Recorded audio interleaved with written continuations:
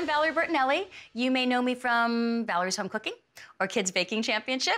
But today, you are here because we're gonna make miso-glazed salmon sheet pan dinner. I love a good sheet pan dinner because you cook everything on one sheet pan and an easy cleanup. But the key to a really great sheet pan dinner is the glaze, because I want to add a lot of flavor. And today we're going to add a lot of flavor to this beautiful, mild salmon. And with the salmon, we're going to roast some radishes. Yes, we're going to roast some radishes. You'll see, it's going to be great. And while everything's roasting, we're going to make a quick, simple salad. If you're cooking along with me, what you're going to want to do first is get your broiler going. So go to your oven, get that broiler up to high so it's ready to go when the salmon goes in. Okay, you want to get a sheet pan, get some foil on that sheet pan, and then brush it with some veggie oil. You want just a flavorless oil on your sheet pan. So you've got those together, right? Let's get started on the glaze.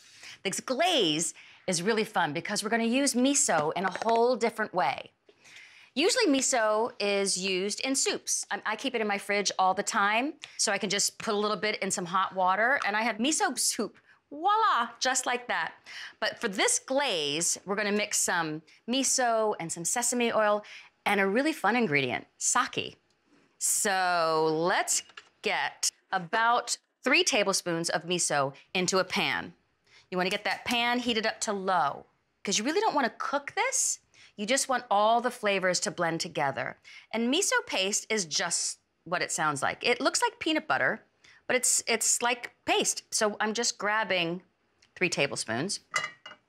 Miso is made from soybeans. It's a really beautiful soybean paste that's made from fermented soybeans.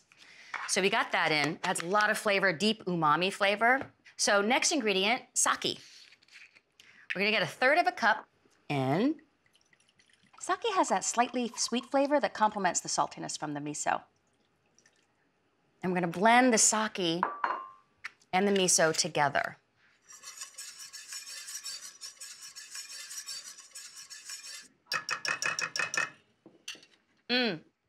I mean, if you've ever been to a Japanese restaurant and you get a bottle of hot sake, that's what it smells like right now. It smells really, really good. All right, a little bit of sugar. Want to sweeten it up just a little bit. So let's get a tablespoon in there. 2 teaspoons of toasted sesame oil. And the reason there's not that much is because sesame oil has a very intense, nutty flavor. You don't need a lot of it. It goes a long way. So let's get this whisked up and get all the miso melted into it. Oh my God, the smell in here. Woo! There is something about Asian cuisine that I absolutely love. I was lucky enough to learn a lot about Asian cuisine when I was married to Ed. His mother, Mrs. Van Halen, just made the most amazing food. She's from Indonesia, and she brought over those dishes here, and I was lucky enough to learn them from her. So I love Asian flavors. So this is a really intense glaze, and we want all of that flavor because the fish, salmon, is on the mild side, so it can take a lot of flavor. So we're gonna let that just simmer barely, not really simmer, just kind of like heat up and mix together. While that happens, let's get our radishes together. So all these beautiful radishes, and what we wanna do is quarter them up. So we wanna get the tops and the bottoms off. Now, I don't know if you guys have ever roasted radishes before. If you haven't, you're gonna love this recipe. You know how radishes can kind of be on the spicy side? They get a little peppery, and some of them can be pretty spicy. Well, when you roast radishes, they soften up, they sweeten up, and a lot of that pepperiness stays in there, but it's super mild. It's really a lovely flavor. So the sake is starting to mellow out. You can smell it.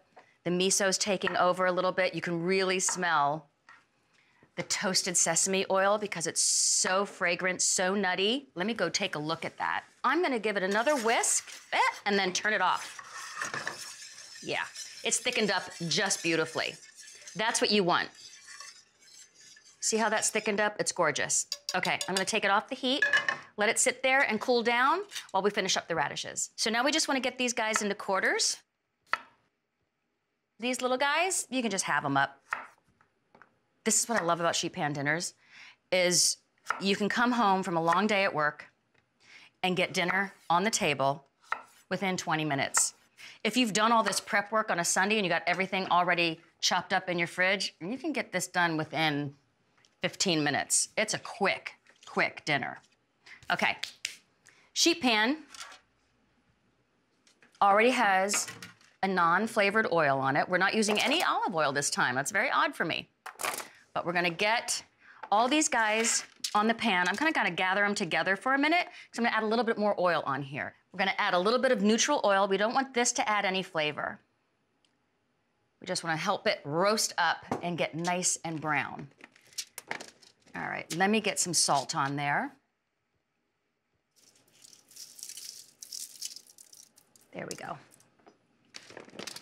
And then spread the radishes around so they get all around the edges, because what you're gonna do is then lay the salmon pieces right in the middle. And then these guys on the edges are gonna get nice and brown. And the key to all of this is making sure everything roasts or broils at the same time. This all together works in 4 to 6 minutes. That's it. Okay, let's get the salmon coated with this glaze. Oh, that's a nice thick glaze. So you just take each piece of salmon, get it in the glaze, turn it around, and get it right in the middle of the pan, leaving room for the other 3 pieces. And if you'll notice, there is no skin on this salmon. That's the way I happen to like it. And for this particular dish, you really don't want the skin on, because the skin adds a real fishy flavor. And I want this to be all about the miso and the salmon. As you can see, the difference between a glaze and an actual sauce is the glaze can be a bit thicker. So this beautiful thick glaze that you see, I want to make sure it all gets on the salmon. And a sauce would definitely run everywhere. So I like the thickness of this because all that flavor is gonna stay right on the salmon. Beautiful, just enough. You'd think I'd meant to do that. Now remember, there's sugar in here. So what happens with sugar and heat is it gets all caramelized. This is going to be so unctuous. I cannot wait to try it. And I only have to wait 6 minutes. But while those 6 minutes go by, we're gonna make a salad.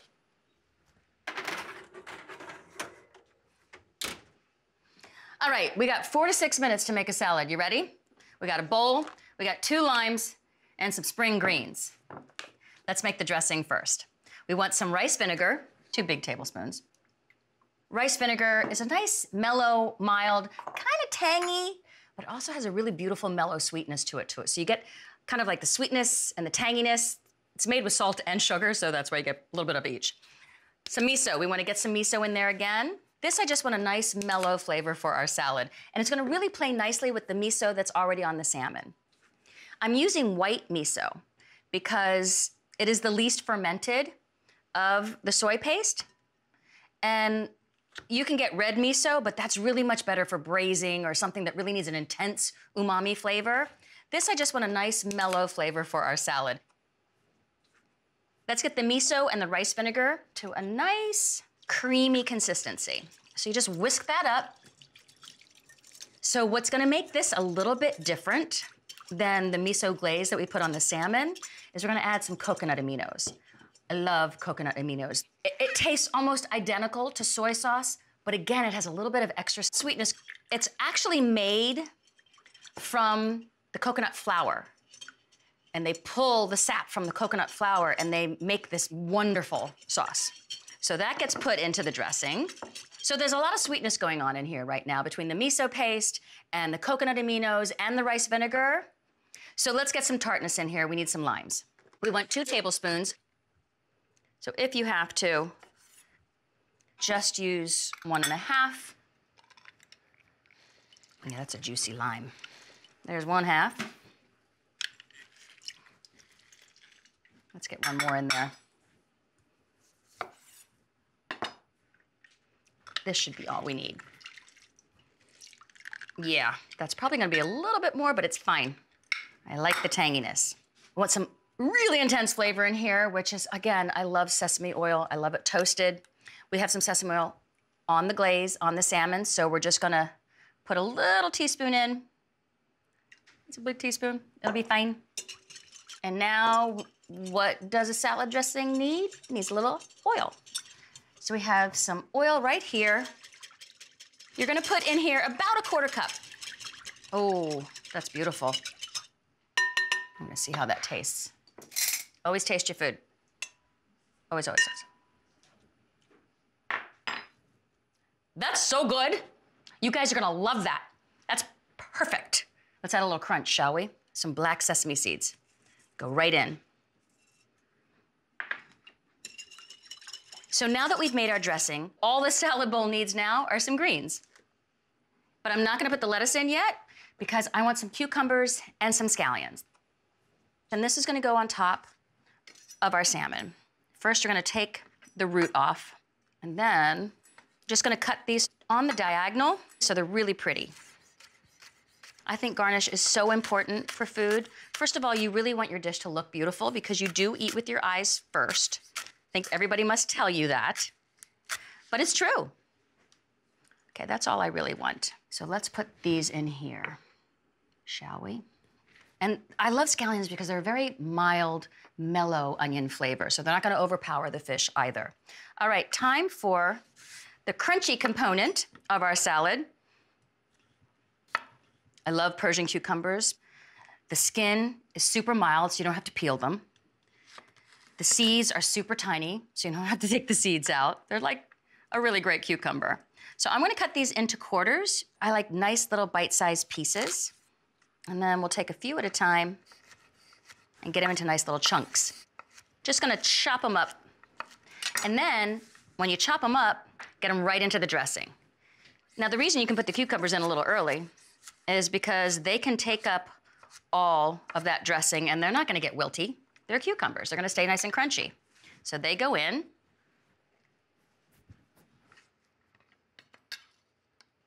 There we go. Beautiful cucumbers.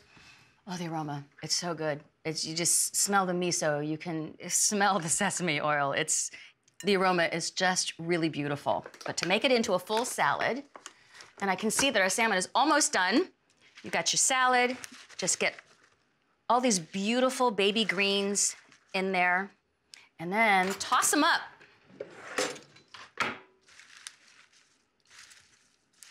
And this is just a normal spring mix you can find in your grocery store. You can use anything you like. I just think the color in here is so beautiful. There we go. Okay, let's go get the salmon.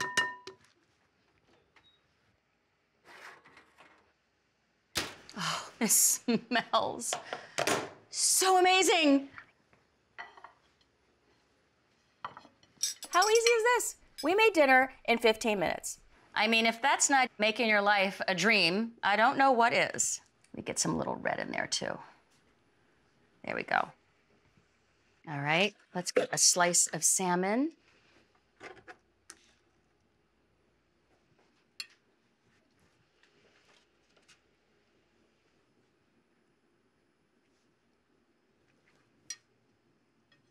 One final touch. Remember those scallions you sliced up earlier? Let's get those right over the salmon.